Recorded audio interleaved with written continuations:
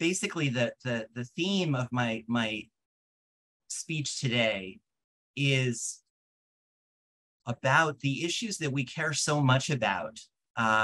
You look at issues like gun control or abortion or police reform and accountability, and you have wide public support for each of these things, but we don't see it reflected in policy necessarily. And I want to underscore some issues structurally in our country that explain to some extent why we are where we are. So let me begin. So this year, we will celebrate the 235th anniversary of the signing of our Constitution. But what precisely should we celebrate? In the summer of 1787, the nation's founders created a remarkable framework for our government, a framework that quite literally had no parallel in human history. But their framework was deeply, deeply flawed. Since individual liberty was largely not protected from the power of government in the original Constitution, a Bill of Rights was later added that reflected a broader vision of freedom and liberty. Thomas Jefferson famously said, quote, "A Bill of Rights is what the people are entitled to against every government on earth and what no just government should refuse." The Bill of Rights was needed to protect individual rights from injustice, from the tyranny of a majority trampling the rights of a minority. But as we know, even with the Bill of Rights, even with this expanded vision of liberty and freedom, the Constitution remained fundamentally flawed and unjust. It protected slavery. There are 10 different clauses in the Constitution that implicate slavery, protecting it directly or indirectly. The Constitution we celebrate today, amended by the Bill of Rights, required a bloody civil war before further amendments promised that Black Americans would be brought within the ambit of its protection. But even then, for still another century, until the Civil Rights Act of 1964 and the Voting Rights Act of 1965 redeemed the promise of the Civil War amendments, racial segregation and racial discrimination remain deeply embedded in our laws, our institutions, our culture. All told, it took more than 175 years after the Constitution was written and approved before federal civil rights laws outlawed racial discrimination in employment, housing, public accommodations, and voting.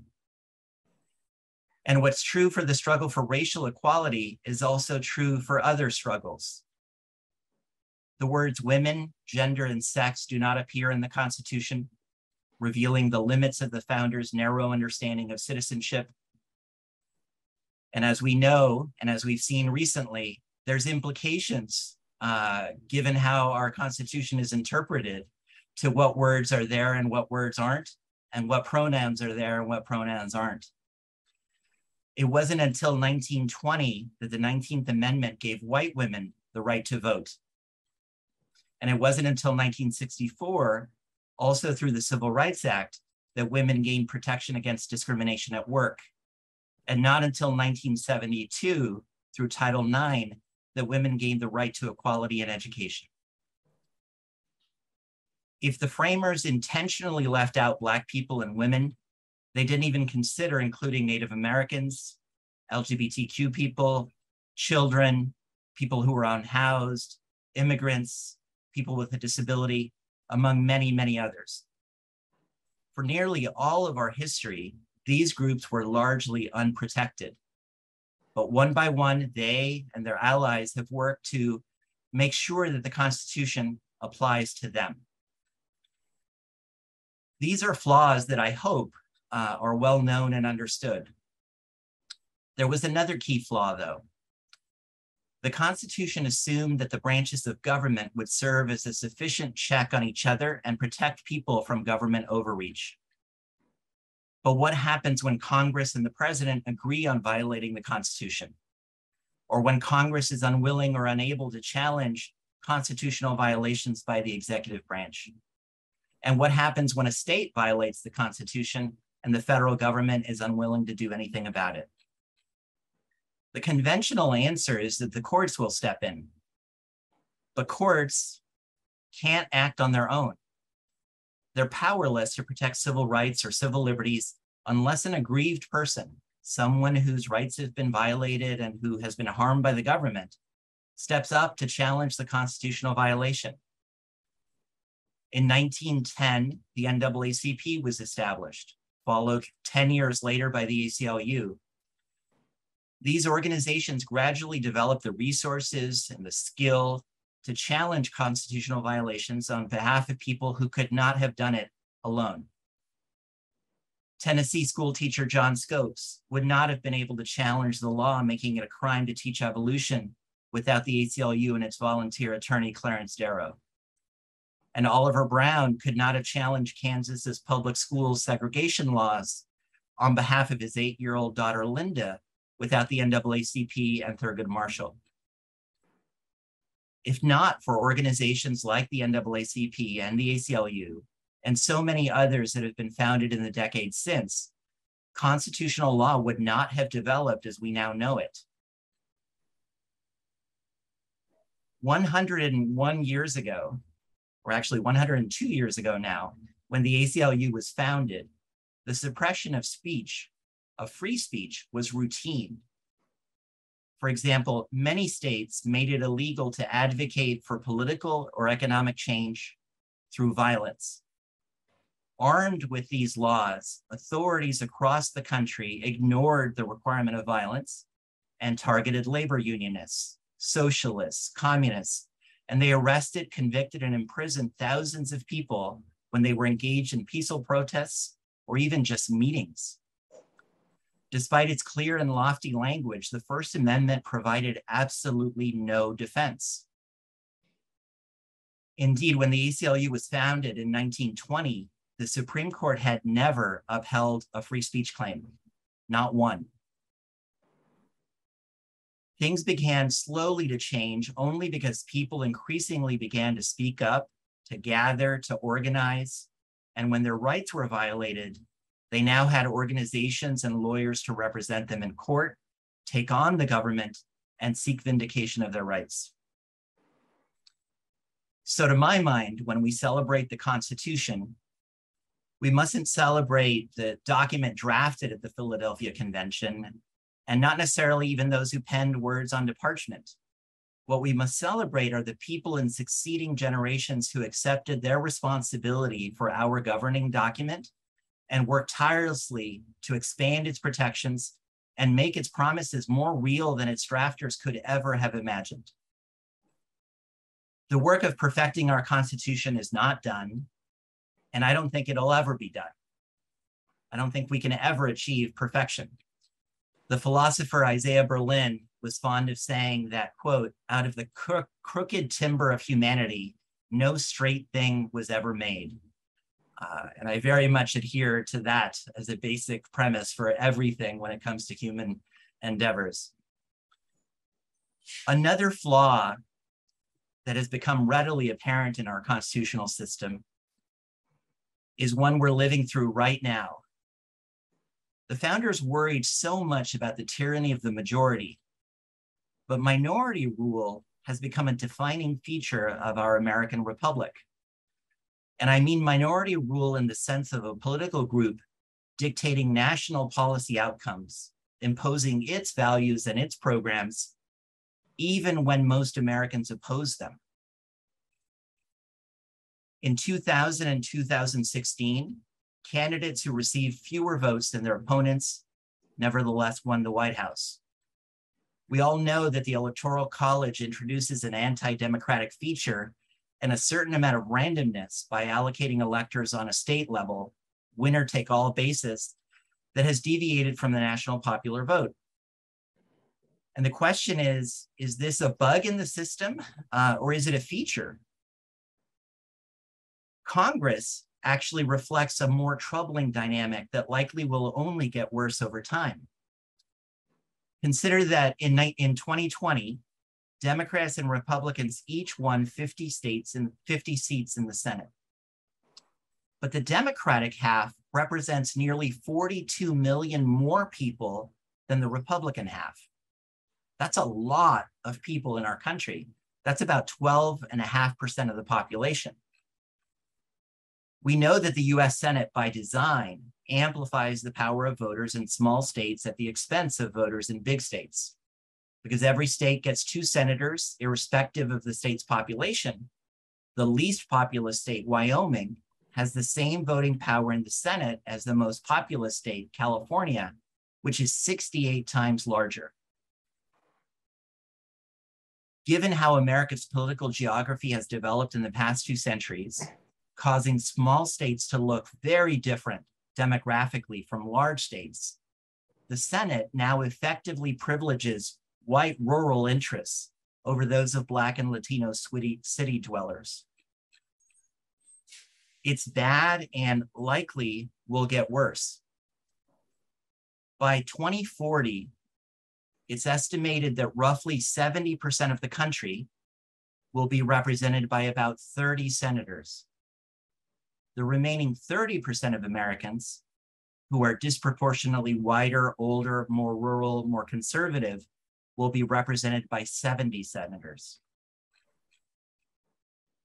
Now let's go back to those presidential elections in 2000 and 2016 to see how one undemocratic feature combines with and augments another.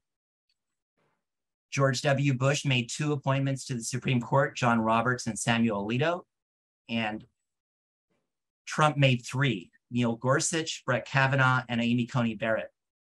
These appointments, as we know, move the court decidedly to the right, with conservatives now holding a 6-3 majority over the more liberal justices.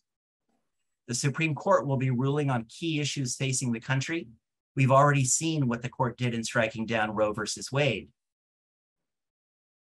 Decisions and policies supported by most Americans could be ruled unconstitutional, all because a president who lost the popular vote nominated 3 justices, and senators representing a minority of the American population confirmed them. Think about that.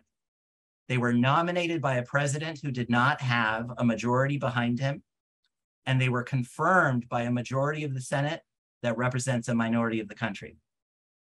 That doesn't make any sense. It's one thing to ensure that the rights of political and other minorities are respected, and our Bill of Rights does that, imposing limitations on what majority rule can do when it comes to fundamental rights. But it's another thing altogether to give a political minority the power to rule. Scholars of democracy have warned that minority rule is dangerous. First, minority rule undermines the legitimacy of governing institutions. And we see this reflected in public surveys all the time now. A basic principle of democratic legitimacy is that a government must have a majority support in order to make policy. A government that allows the minority to rule over the majority, especially over a prolonged period of time, fundamentally violates this principle. Second, and more dangerously, minority rule can enable and cause the minority party to take increasingly anti-democratic actions to entrench its power by, for example, changing the rules to make it harder for its opponents to win elections. Mm-hmm. Because the minority party, by definition, is less popular, and because it proposes few policies that are popular with the society at large, and some that are outright unpopular, it must, in the words of historian Timothy Snyder, either, quote, fear democracy or weaken it. And this is what we are seeing. Since control of the White House and the Senate flipped in 2020, we've seen an unprecedented wave of proposed restrictions on voting. According to the Brennan Center for Justice, between January 1st and July 14th of 2021, at least 18 states enacted 30 laws that restricted access to the vote.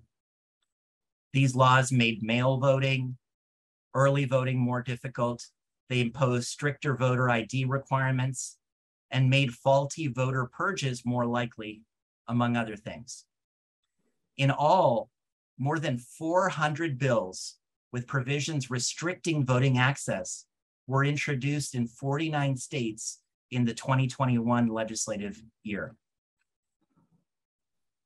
Moreover, since the 2020 election, 26 states have enacted, expanded, or increased the severity of 120 election-related criminal penalties. These states, I think all but one, majority Republican controlled, have created more than 60 new felonies and 50 new misdemeanors. These laws not only cover actions that might be called voter fraud, but also the activities of people trying to assist voters or attempting to make an election run smoothly. Now, the only way to prevent minority rule and to mitigate it is through major structural reform. Things like eliminating the filibuster, ending partisan gerrymandering, enshrining a fundamental right to vote in the Constitution, giving statehood to Washington, D.C. and Puerto Rico to make the Senate more reflective of the entire country. But that won't happen without some measure of bipartisan support. And there's unfortunately little political incentive to adopt these kinds of reforms for those who can hold on to power without winning the most votes or even trying to appeal to the most voters. In the words of Joan Didion, I don't know how long the center can hold in this way, but I do know this: the only solution can and will come from all of us. The Constitution we live by today does not belong to those who wrote the version ratified in 1788. It belongs to us. Each generation has a responsibility to do its part in its own time to proclaim and pursue equal human dignity. And like generations before, we must now do our part.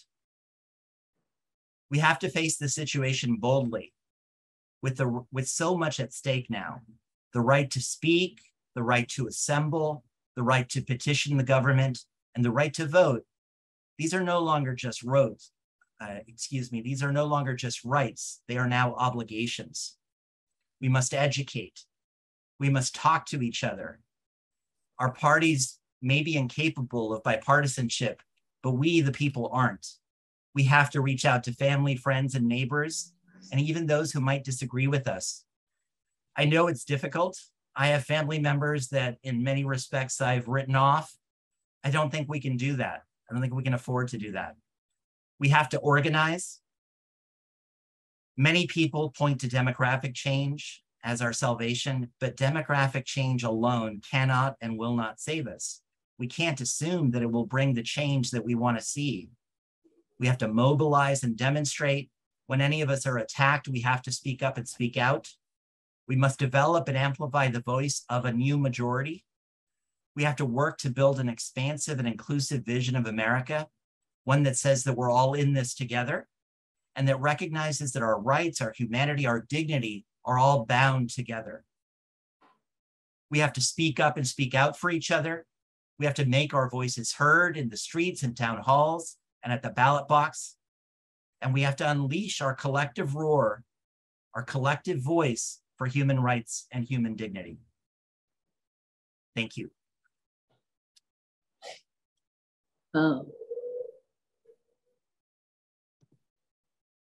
Thank you. That was great. I know there's going to be a number of people. I'm looking for hands going up. Steve. Well, thank you, Hector. And I do have a lot of questions, and I may ask one and then get back on the stack to allow time for others. I'll slip in that I would love at some point for you to develop what the agenda in Southern California affiliate is, and the initiatives and ballot measures and holding the sheriff accountable and those kinds of issues, because I know those are very much on your mind. But my question is a little more theoretical, but I think this audience will appreciate your thoughts. The recent Supreme Court decisions, on which we'd love to have your thoughts, have elevated a doctrine called originalism that some trace back to Robert Bork, the fortunately rejected Supreme Court nominee years ago. Could you unpack, because you alluded to your sense of the Constitution as a living document, originalism freezes the Constitution, both at the time of its writing and the time of the Civil War Amendment. So we have some time here today, and expand on why that theory is such a threat to people's rights. And then if you choose, give us your take on the recent Supreme Court rulings. Absolutely, absolutely. Thank you, Steve.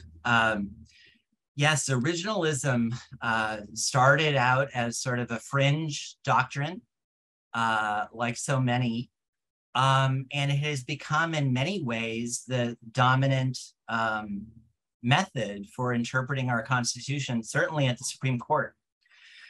And as you said, Steve, what it tries to do is give effect to the meaning of the words and phrases as they were understood at the time. And that's deeply problematic when, as I laid out, our Constitution at these various crucial points, intentionally or otherwise, left people out of its protection. There are frightening implications to an originalist interpretation of the Constitution. As I mentioned, there is no reference to women in the Constitution. I've seen articles that analyze the pronouns used in the Constitution.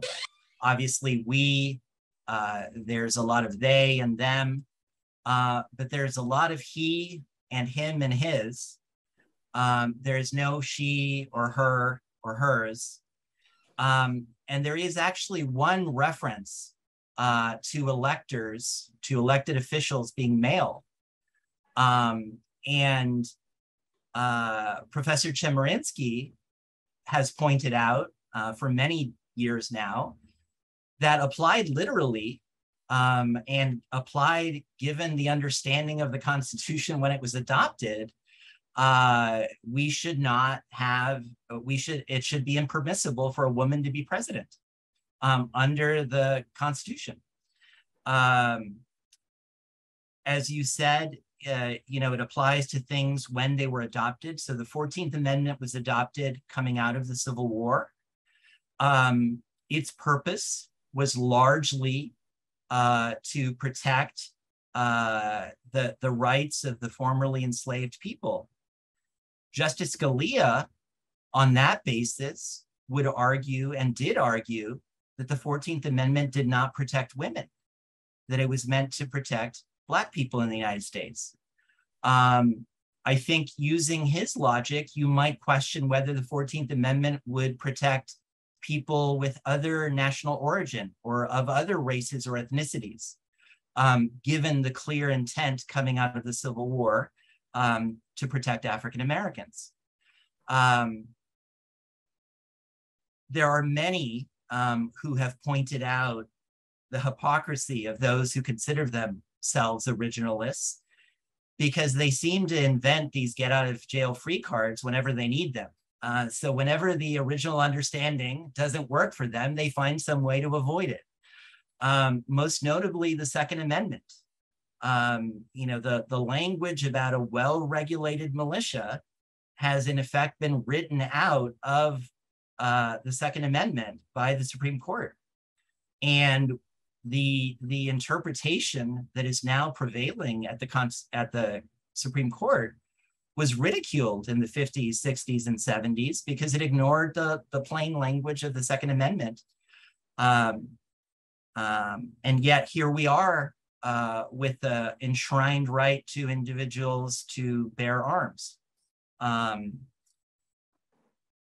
When it comes to Dobbs, the decision striking down Roe versus Wade, there are folks, interestingly enough, who have pointed out that there are ways in which the originalist effort is about a selective reading of history. Professor Michelle Goodwin and others have pointed out that the folks who drafted the 14th Amendment and the 13th Amendment, the folks who wanted to abolish slavery, were very clear in their minds and in their words that one of the things that they were trying to abolish was the tradition in the South of white slave owners raping their female slaves and forcing them to carry pregnancies to term against their will. And that history is completely ignored by the Dobbs decision. So you have a situation where the focus is on interpreting history and an understanding at a certain point in time, but it's not necessarily a comprehensive or full view of the history at the time either.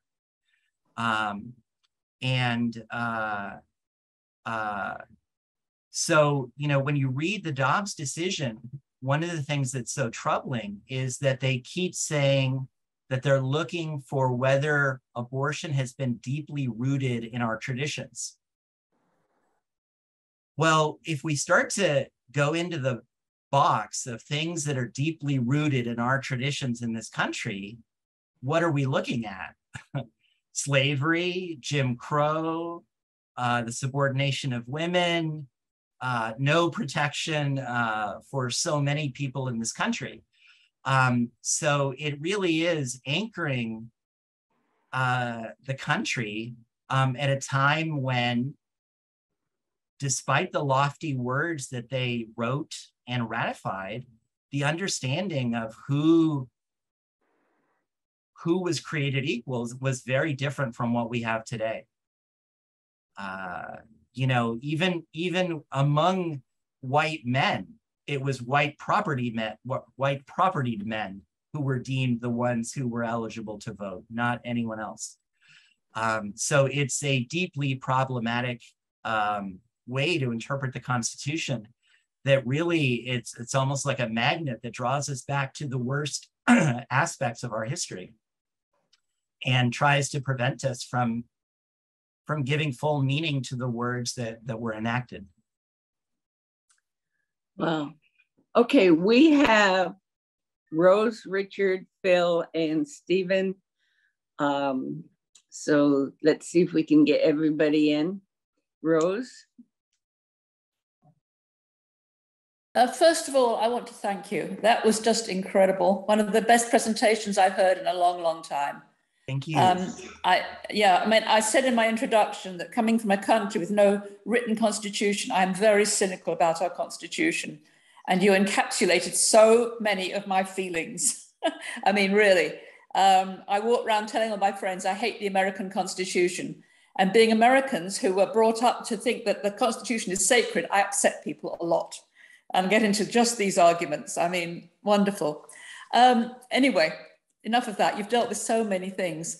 I just wanted to say that something that really resonates with me too is that there's a tendency for the people who take the Bible literally in a way that I do not believe are also largely the people who take the Constitution literally.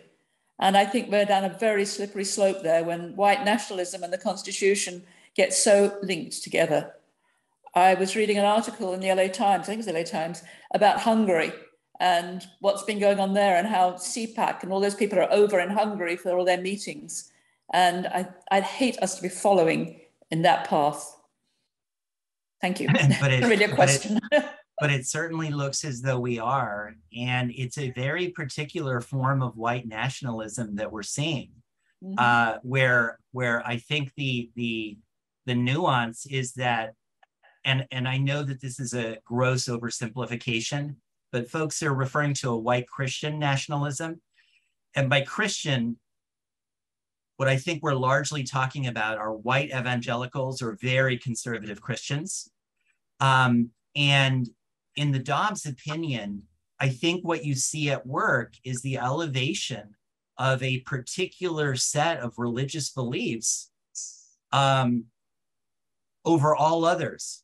And I don't think it's any accident that Justice Thomas, in his concurring opinion, takes the decision against abortion and then suggests that the rights to same-sex intimacy, to contraception, and to gay marriage are questionable as well. Because if you look at all of these rights together, what is it that underlies them or undergirds them?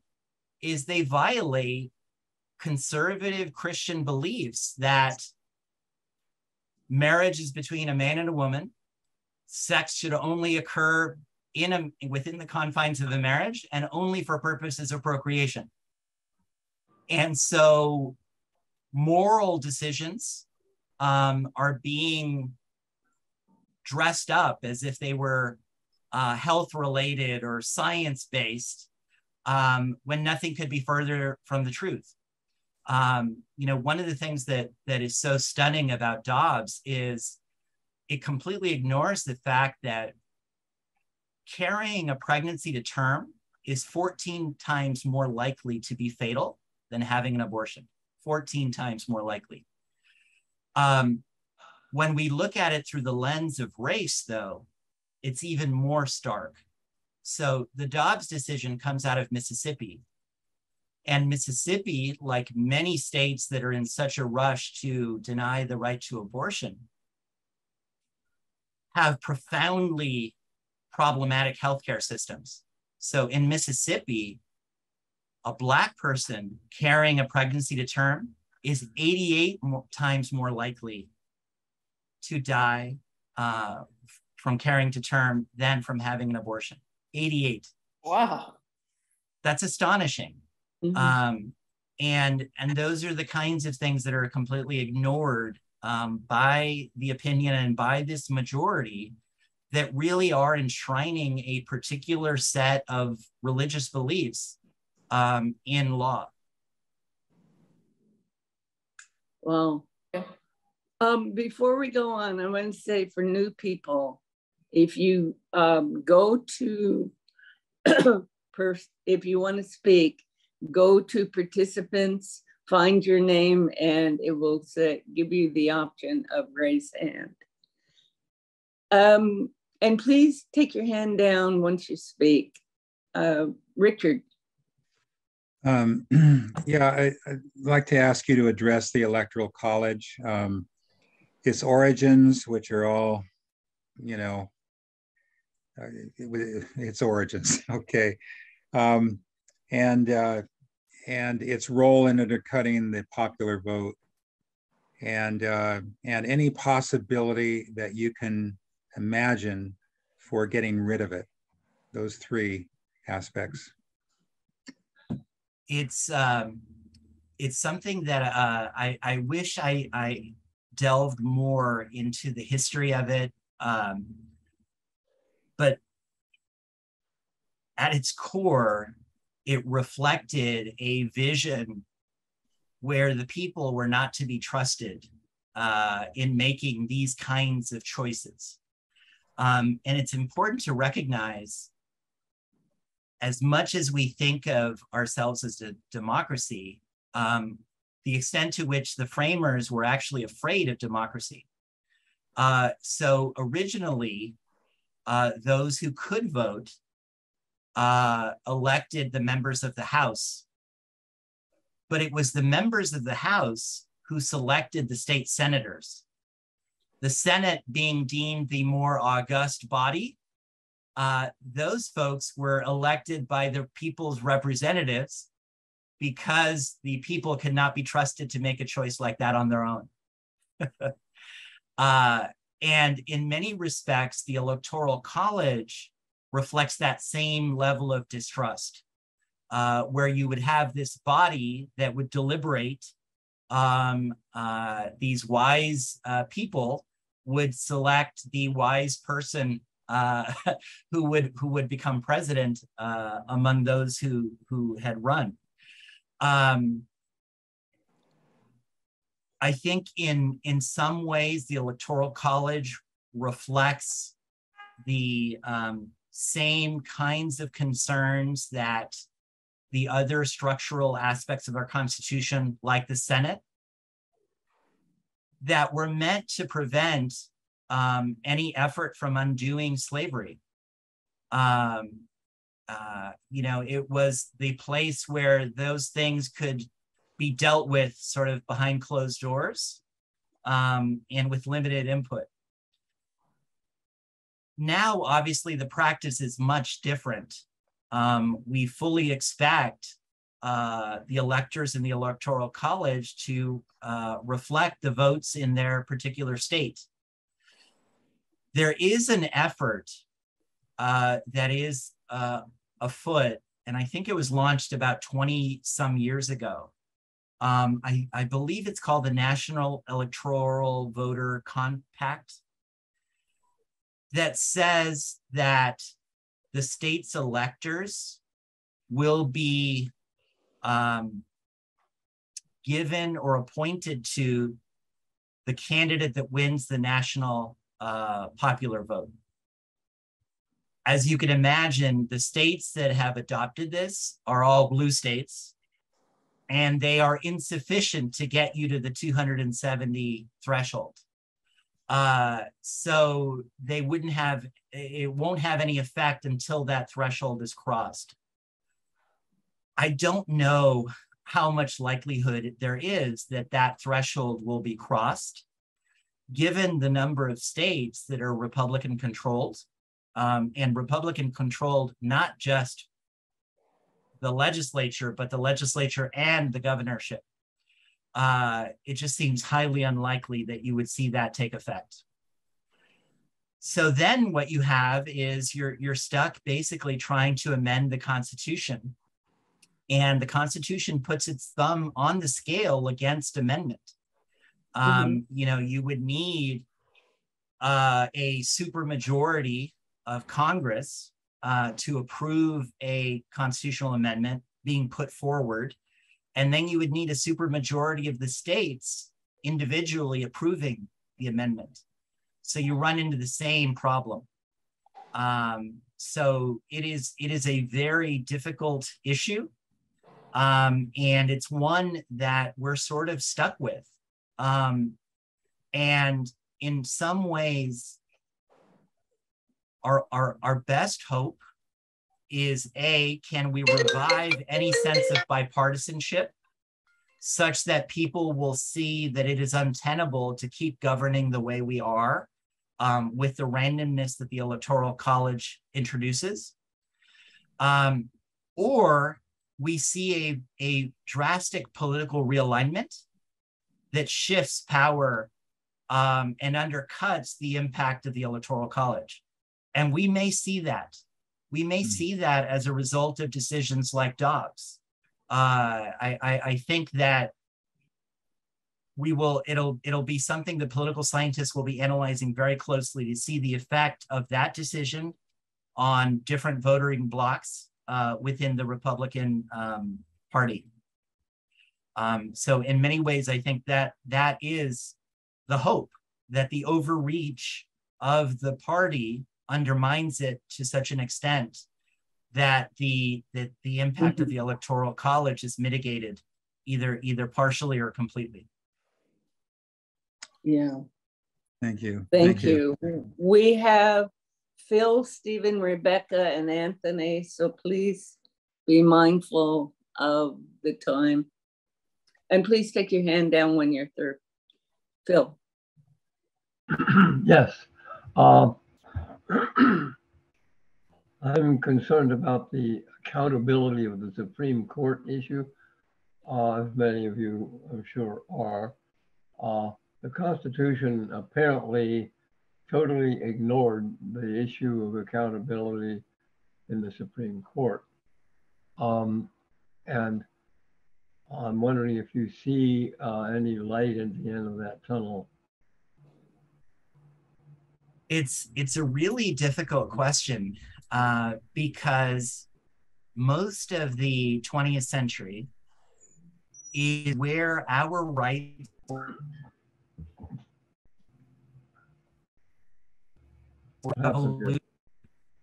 in our understanding of our rights was carried out in and by and through the courts.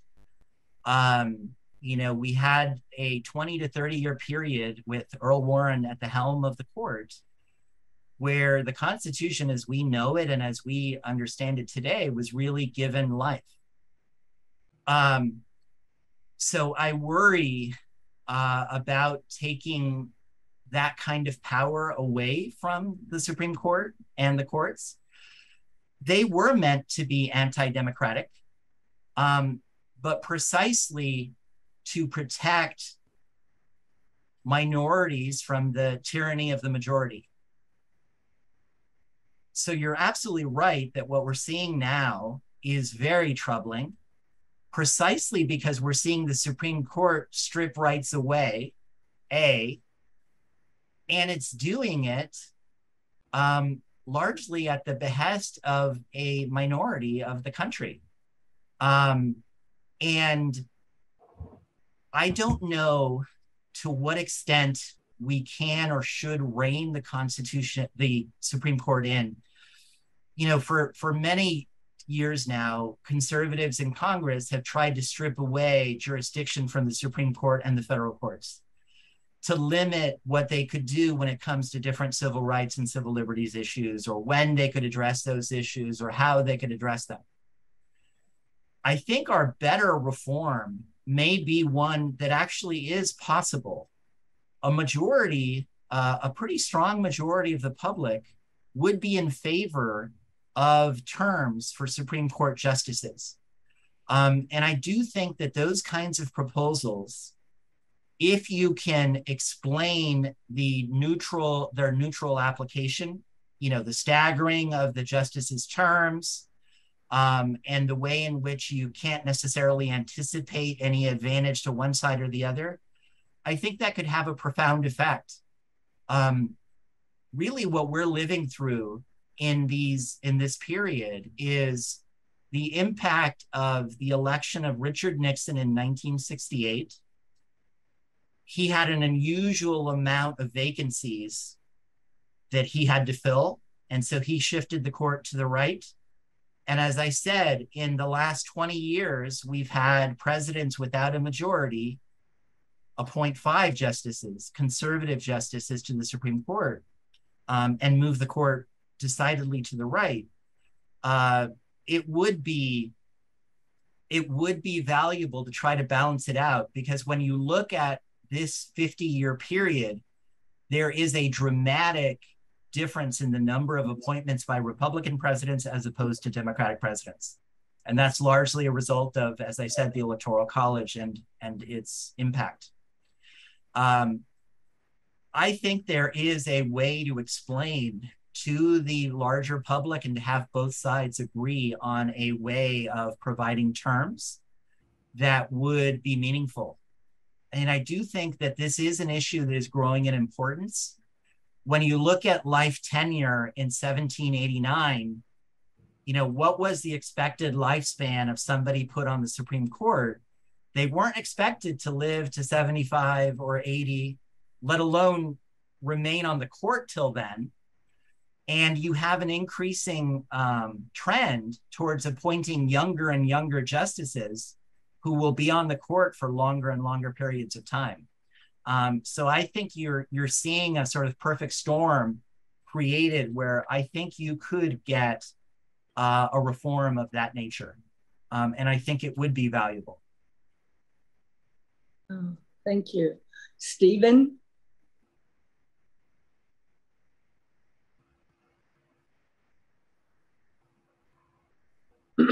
Stephen, we're not hearing you. I haven't spoken yet. I was just getting this unmute button working. Hi, Hector. Thank you so much for your presentation. I appreciate it. And actually, everything you've said has answered the question that I've thought about, but I'll say it anyway. And perhaps it'll help enlarge on some of the aspects. The litigious, competitive, adversarial social order that democracy seems to catalyze has both positive attributes as well as it's very toxic, which we are experiencing these days. Do you feel that the work you do advances the positive to an extent that you feel a sense of fulfillment and forward momentum, as opposed to the toxic aspects of this characteristic of democracy? And are we so prone to be embattled and polarized that the demise of democracy through dominance by the minority is inevitable? That is a wonderfully, wonderfully crafted question. I started really wrestling with this about 1.5 years ago. Steve knows that I started sharing early drafts of this with him. And just recently, there was a wonderful article in The Atlantic. If I can find it, I will send it to you all after this call is over.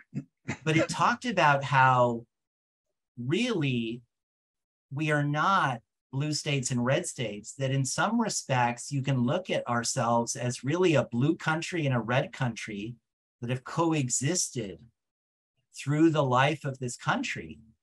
And that really the period that I was pointing to with the Supreme Court and the executive and Congress pushing forward rights, particularly those of racial and other minorities, was something of an aberration. And that the question of whether these two countries can coexist and how much longer they can coexist is a real one. And I started to think about, well, what are the alternatives? What are the ways in which this conflict could be resolved? And one, which a lot of public polls will tell you, is a lot of people believe that civil war is likely, or that the prospect of civil war is becoming more likely. I don't know what that means, given the awesome power of our federal military, to think in terms of a civil war. I just can't even picture what that would look like.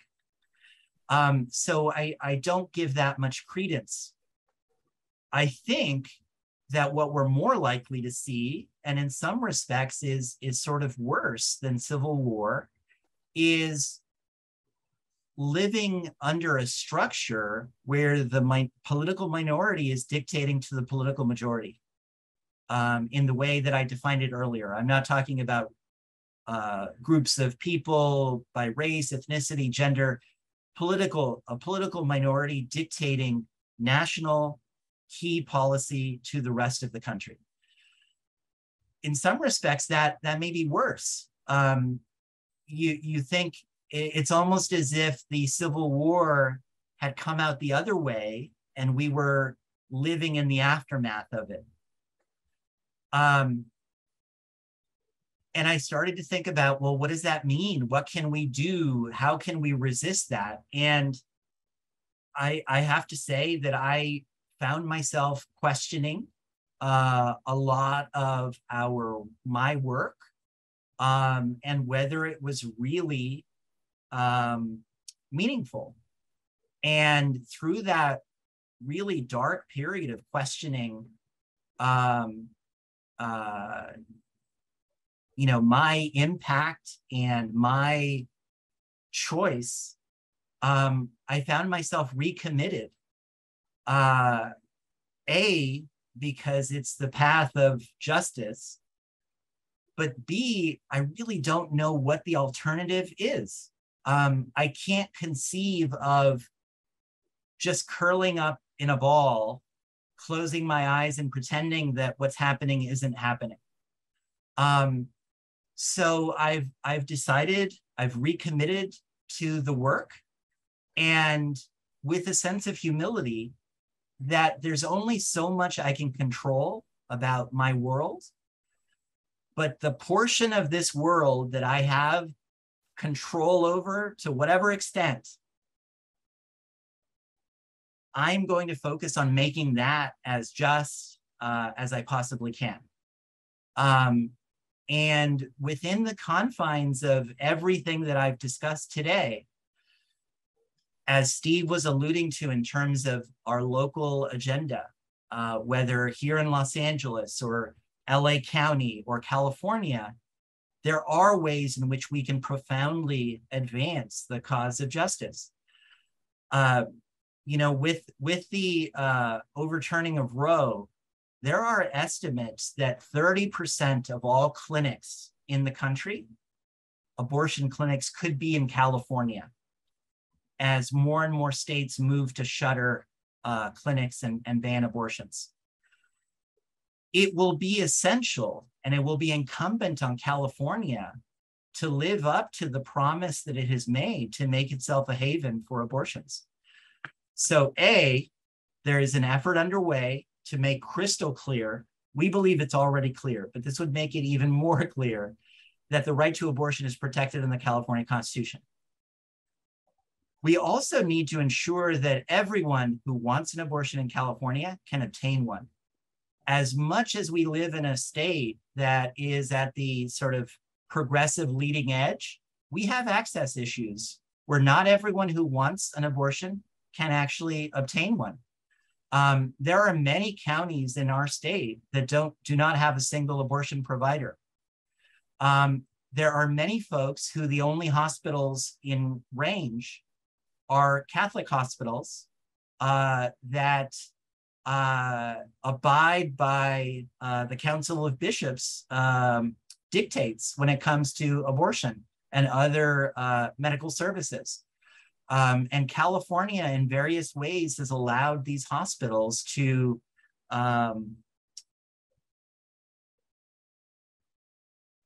exempt themselves from providing the medical services that are needed by Californians, and now increasingly by others who will come to California for these services. You know, as I said, that statistic about the fatality of carrying to term versus having an abortion, that alone should make clear the extent to which abortion is healthcare. So I hope, Stephen, that answers your question. And I think it does put urgency on not only being active locally, but being aware of what's going on elsewhere around the country. Someone earlier was mentioning, you know, the congressional race, the Senate race in Pennsylvania. We should be concerned and we should be active in Pennsylvania and Georgia. These are critical elections that the country is facing. I think we have to have conversations with family, friends, and neighbors who may not agree with us. We have to find a way to talk to them. Maybe not through facts and figures, but maybe through our own experience, and try to reach them and try to see if we can help them gain a different perspective on things. I've been astounded to see the potential impact that the January 6th hearings are having on some folks who were confirmed in their beliefs a year ago as to what happened and who was responsible for it. It shows that there is a way to reach people who seemed unreachable. So I think that's the challenge before us, is to do this really hard work locally, regionally, at the state level and across the country, to educate and organize ourselves so that we are such a majority that these anti-democratic features that I highlighted don't have the impact that they have had recently. Thank you. Carol Francis, I'm sorry, I apologize. I can't, my screen is all goofed up and I can't seem to fix it. Could you just put me on the list at the end of it for a question if there's time? Thank you. Who is it? Linda, Global Ops. Okay. Sorry. All right.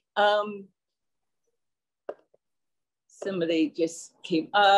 So Rebecca. Hi, Hector. Thank you so much for the talk. Very informative.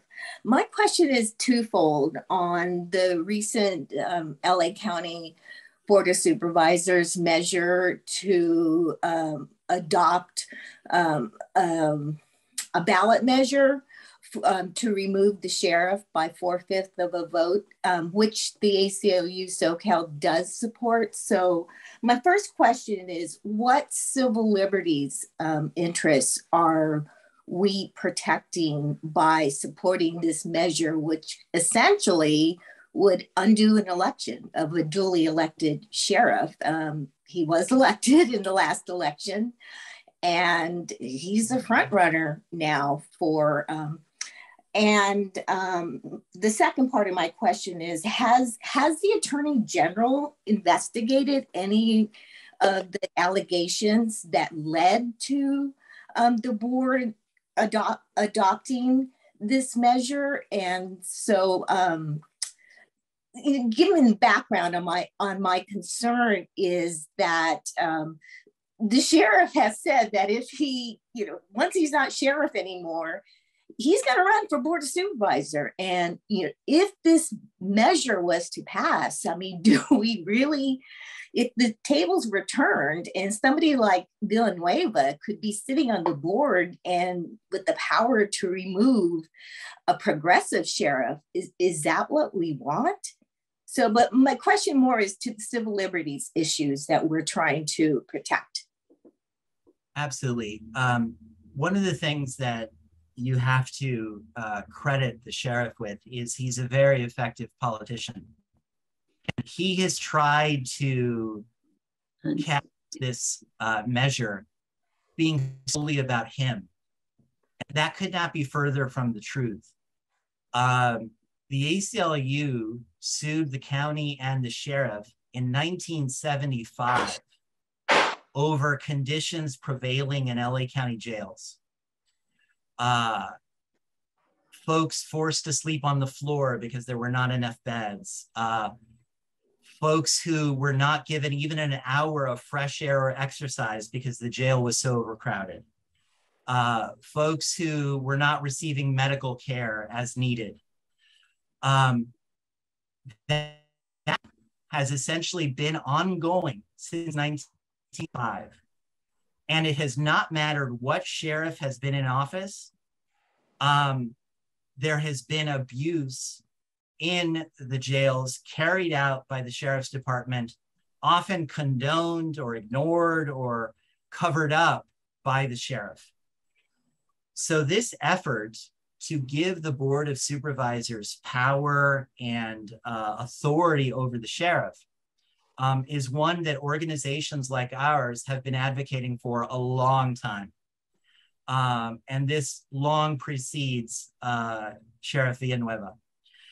And I think it's important that when you look back at the undoing of Sheriff Baca, he was undone by allegations that sheriffs were routinely beating inmates, using excessive force, and then failing to investigate, or if they did investigate, whitewashing what had happened, and often retaliating against the folks who complained. He argued that if people were unhappy with his performance, the only recourse was at the next election, that the people would vote him out. And that allowed him to remain in office and to allow these abuses to occur on a daily basis for years, because the Board of Supervisors really the purse. They could deny him a budget, but how likely is that, and how meaningful is that really?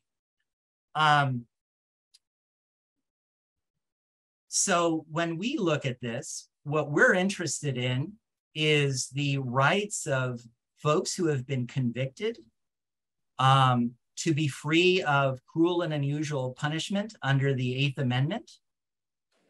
And for the large percentage of folks who have not yet been convicted, who are pretrial detainees, who simply can't afford bail. And I think about 40% of the folks in county jail are there pre-trial. They have a due process right not to be subjected to any punishment because they haven't been convicted yet. So all of these folks have very strong constitutional rights at play that our current system has largely ignored and forced us to go to court to litigate over and over and over again. In 2012, we sued the sheriff over the violence and abuse that was going on. That was largely upheld, and we ultimately prevailed in court. There was a commission that was created to study violence in the jails and found that it was prevalent and that it was coming at the direction from the top. And the jails for not providing access to those who have disabilities, forced to go to the bathroom or take showers without the handrails or the supports that they need for basic, human functions. So I think you understand there are profound civil liberties and civil rights issues at stake here that haven't been addressed. And our system is one where you lay down a rule and it applies to everybody. So if he were to run for office and be on the county, so be it. The question would be whether he would be able to gain enough support from the other board of supervisors to remove a sheriff, A, and B, would there be justification? Because it's not removal at a whim. It's removal under specific circumstances. It's when there is a pattern of mismanagement and denial of rights that rises to a certain level. And the reason that we as an organization, the ACLU, can be involved in removing an elected official, we have very explicit policy that says that we can only be involved in impeaching an official when there is a present ongoing threat to civil rights and civil liberties from their continued presence in office. So that's what I would say regarding the LA County Charter Amendment.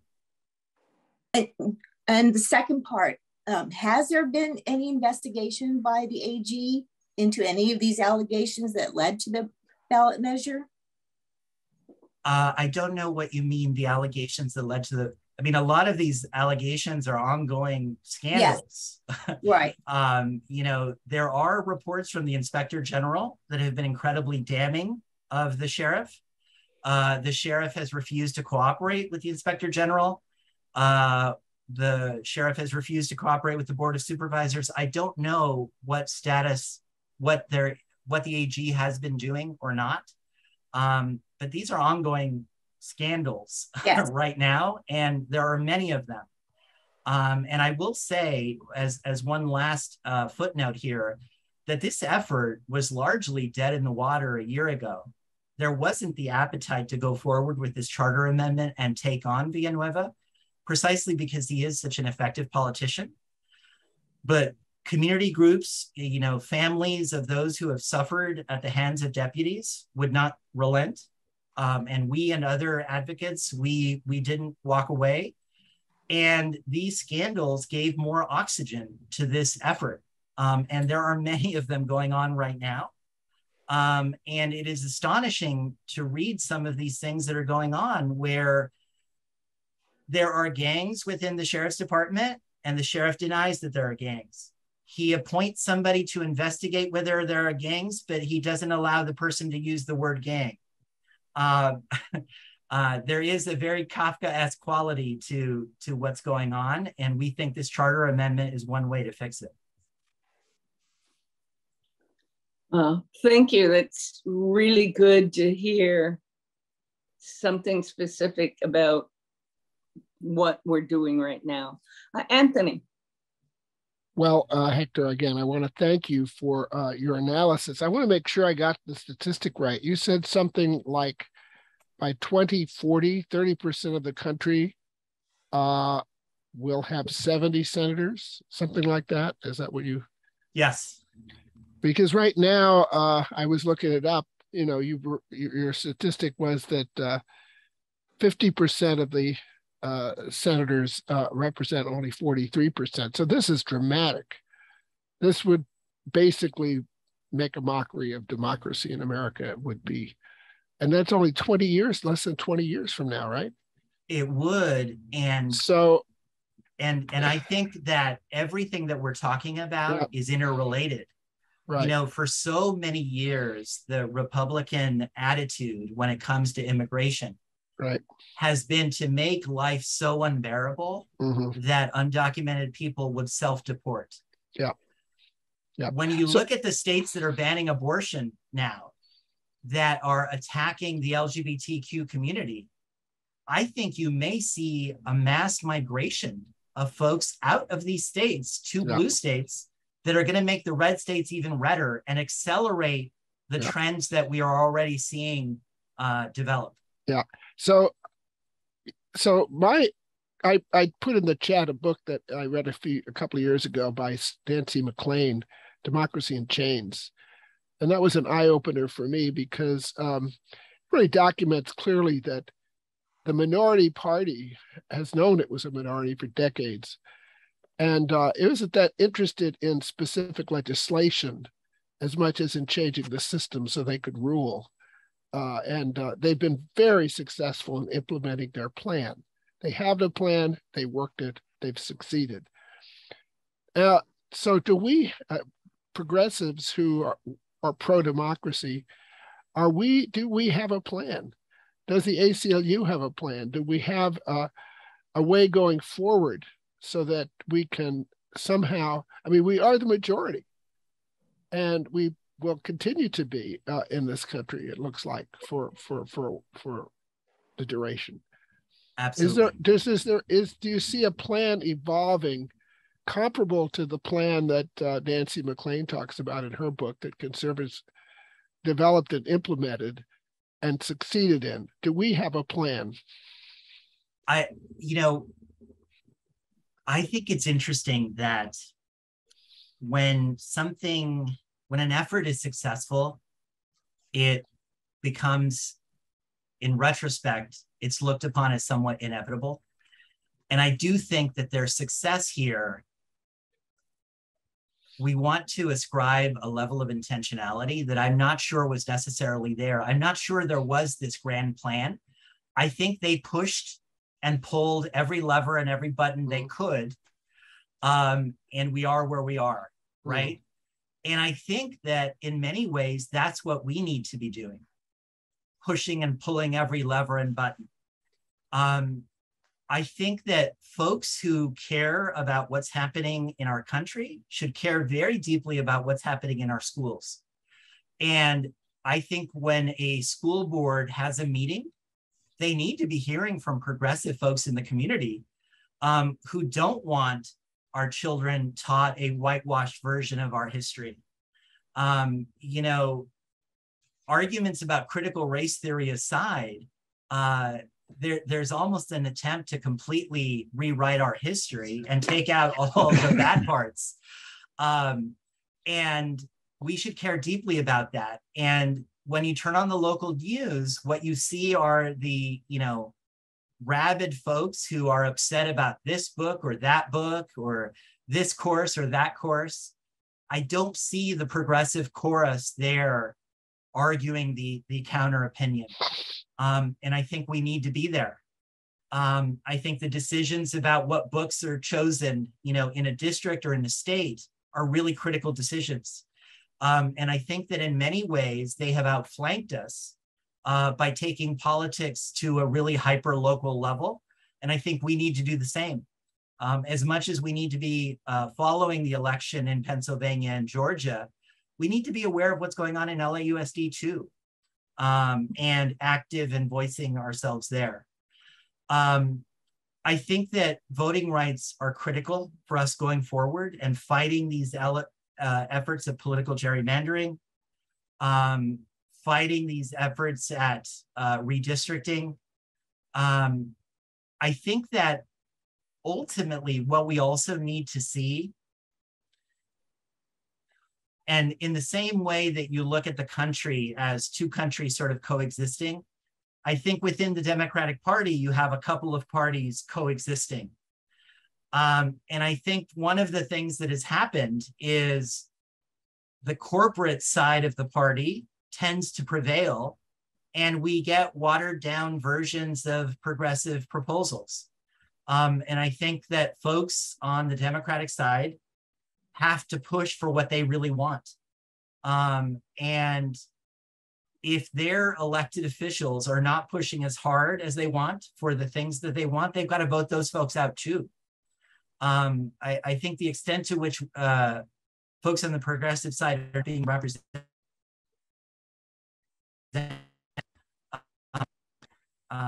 you know, it was astonishing to read in the week after Dobbs was handed down that the president was apparently in the midst of carrying out a plan to elevate a attorney general, a U.S. attorney general who was anti-choice.